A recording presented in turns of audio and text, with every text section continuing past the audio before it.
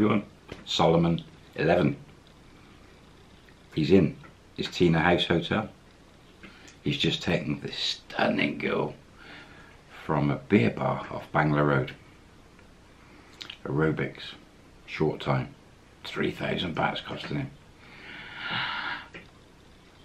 And it is absolutely rubbish. This girl looked amazing. Oh, total waste of time and money. Absolutely awful. Not happy. He's like, that's it. There's your money. Get out. After an hour, waste of time. Throw her out. Paid her. She don't care. She's happy. So you see these stunning, gorgeous ones. They're not the best aerobics teachers. They're not the best. Anyway, sleeps. Morning.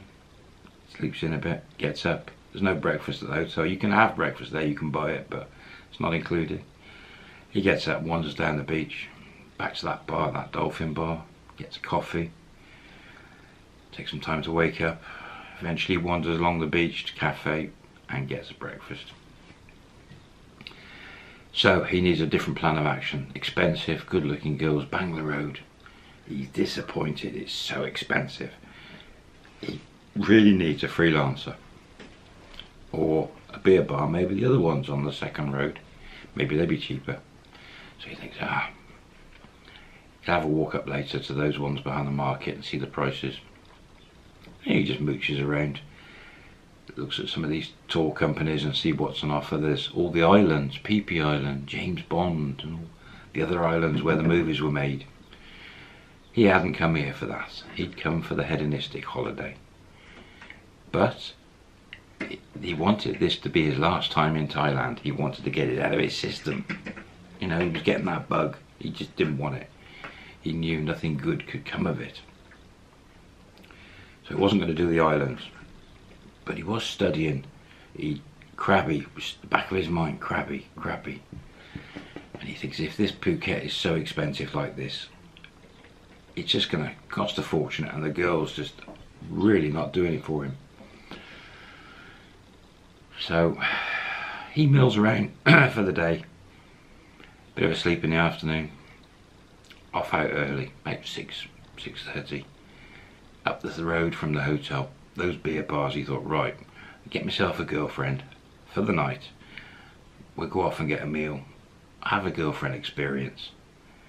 And he has a quick walk up the 6 or 8 bars looking.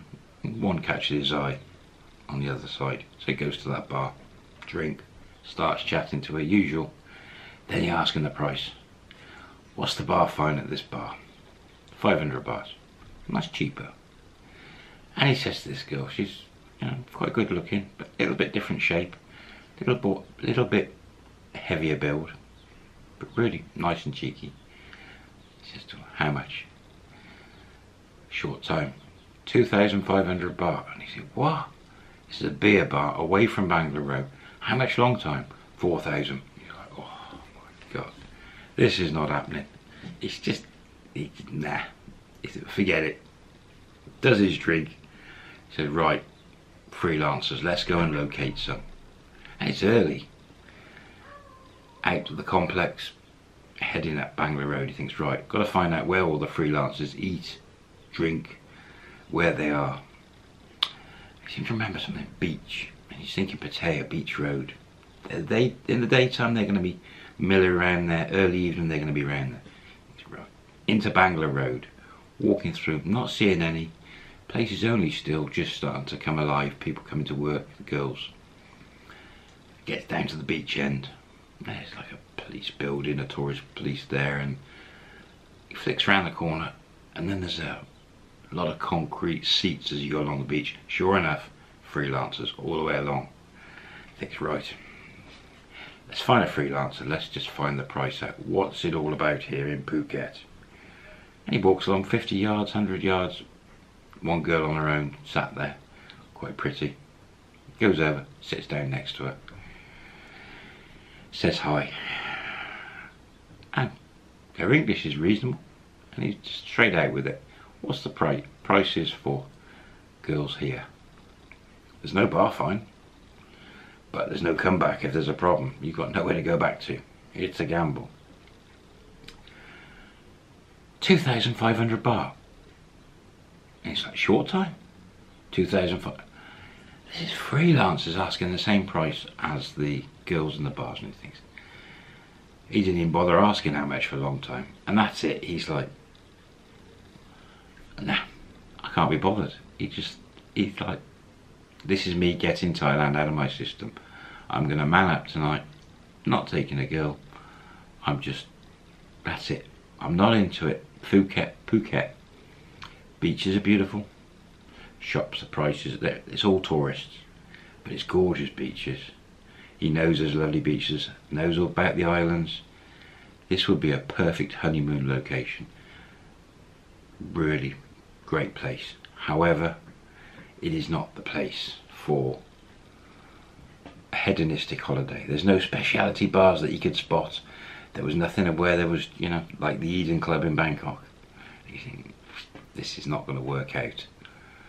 This is a beautiful place, but it's not for this type of holiday. I think Krabi is still in his mind. He's like, Krabi. Right, he's walking along the beach. He thinks, I'm going to go back to those bars near the hotel, just get hammered. These little tour shops, he stops off at one. Little girl in there, speaks good English. Like, Krabi. How do I get there? How much? Choice. By minivan, it's about 1,200 baht to go round, or you can get a boat from Phuket town, and the minivan will pick you up from the hotel, take you to Phuket town, to the port, put you on a boat. It goes to Phi Phi Island, which is more than halfway. You stop there for a bit of snorkeling, walk around the beach and Phi Phi Island for an hour.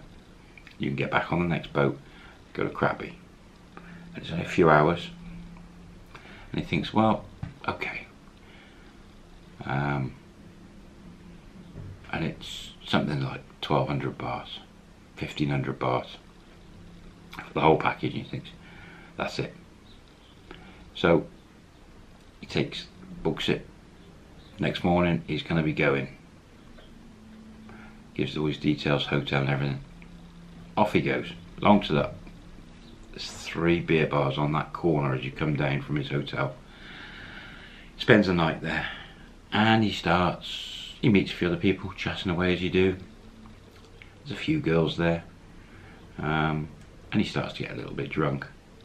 But he thinks, I'm not going to get too hammered because I'll have to get up in the morning. No girls there that he fancies, and he thinks, But yeah, he gets hammered. We always do. Everyone does. He got hammered. Luckily enough, it wasn't too late, and he crawled back up to the hotel. He successfully gets up in the morning, checks out. Minivan turns up 10 minutes late. It's already full, the minivan, so it's already done all the hotel pickups, so that was good. Anyway, it flipped round the corner, along the beach, back up, shot off down to Phuket, Old Town. Dropped everyone off at the port. All well organised, really good. Boat, on you get. Hour, 2 hours across Phi Phi Island.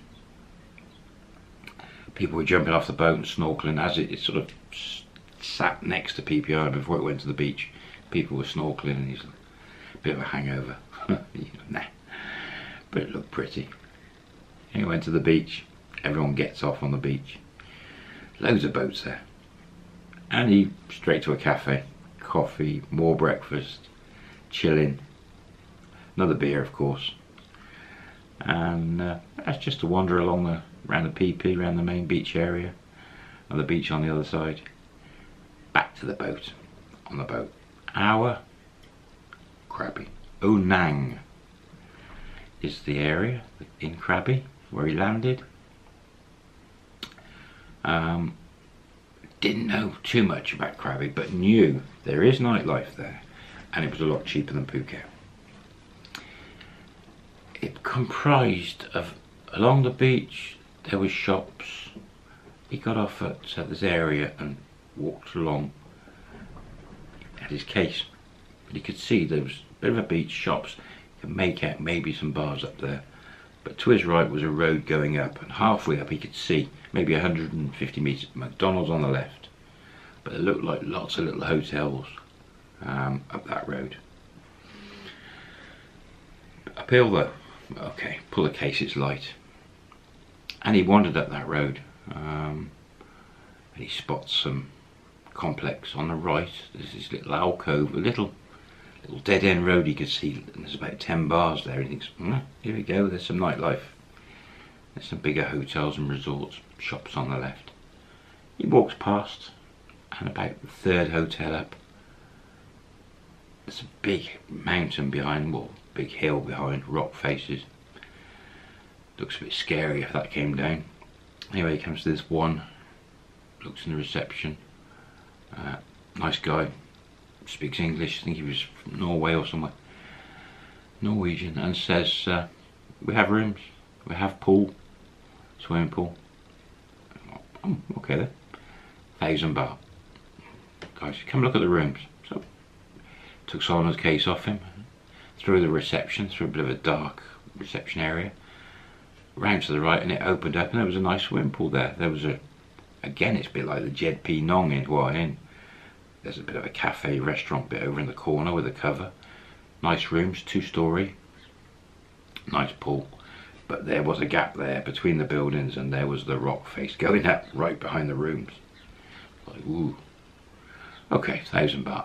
One of the rooms next to the pool. Perfect. But it was just a normal door and a normal little window. Basic room. Nothing special. Double bed, shower. Safe. He's like, yeah, that'll do. How long? No idea. The guy says, okay, no problem, let us know. We've got a few empty rooms, we've got not too full at the moment. Perfect. So this is just what? Just after lunch again, it's 2ish. Phuket he's given up on. He's seen PP Island, the basics. He didn't go the walk all the way up to the top.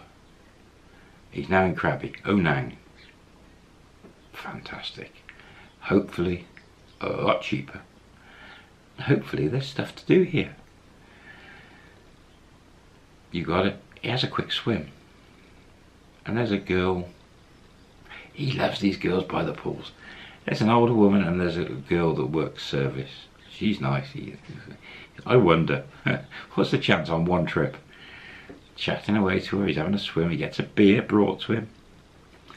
He's like, yeah, restaurant, hotel girls. Anyway, maybe I'll stay a couple of days, chat that young lady up. Out he goes. It's changed, and right, let's go explore. Walks down the road, McDonald's, he thinks, why not? Western food. And it's sort of spread out a bit, and he thinks, oh, maybe I'll get myself a motorbike here, because it's probably going to be spread out. I might need to get around a bit. And right opposite McDonald's is a woman with bikes, and it's about 300 baht a day.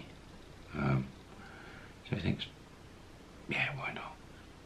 I can have a wander around on a bike, love bikes, decide what to do tonight. He goes across, rents a bike. It's one day. Okay, pays the money, passport, all the rest of it, takes a photocopy. Just a little step through, Honda Click. And next to the bikes, he can see again, it's that lane where there's about 10 beer bars. It's too early at the moment for them, but they're there. It's right, clocked, on the bike, down to the beach, along the front.